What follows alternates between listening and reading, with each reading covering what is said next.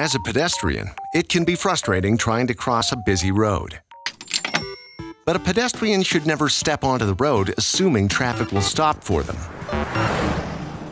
At a crosswalk that isn't controlled by traffic lights or pedestrian crossing lights, you should point, pause, and then proceed. Point. Stick out your arm and point, or your tongue if you're a frog, to signal your intention to cross the street. Pause. Wait for the traffic to stop. And then proceed across the street while maintaining eye contact with drivers. Keep watching as you cross, because drivers on the opposite side of the road may not see you crossing. So stay alert and proceed only when the vehicles stop.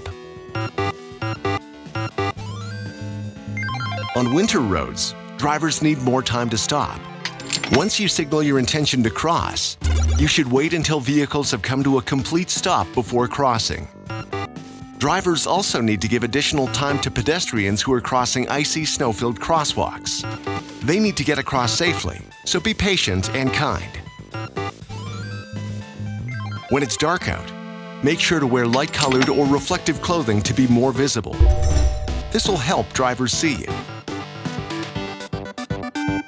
Level complete. You win. So why did the chicken cross the road? Because the frog taught him to do it safely.